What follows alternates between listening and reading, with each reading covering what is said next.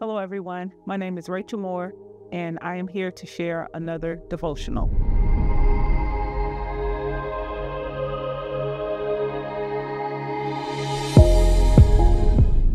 When opposition, tests, or opportunities for growth presents itself, our initial instinct is to retreat.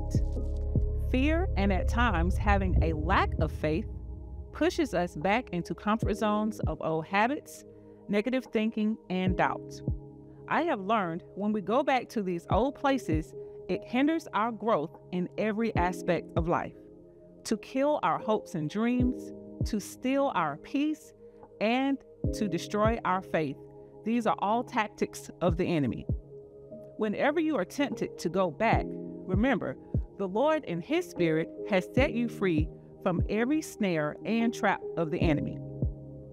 When the Lord opens a door, it's not to run and hide, but to step through that door in faith. Will it be a challenge and unclear at times? Yes.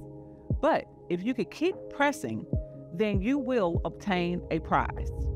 Philippians 3:13 through 14 from the God's Word translation says, "Brothers and sisters, I can't consider myself a winner yet.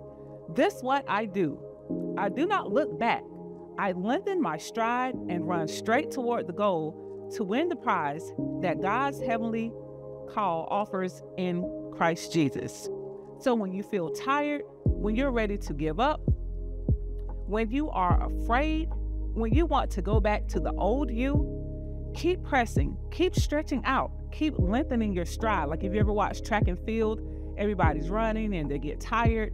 And then right toward the end of the race, someone stretches out their length, and then out of nowhere, that person just comes in and then they win. They're all tired, but they keep pressing because they know at the end of that race, they're going to win. So if you guys can keep pressing, even in difficult times when you want to give up, when you don't even feel like making any more effort, making any more steps, or even when you want to go back to your old way of thinking and doing things, just remember, if you keep pressing, if you keep stretching out, then you will be victorious. Thank you.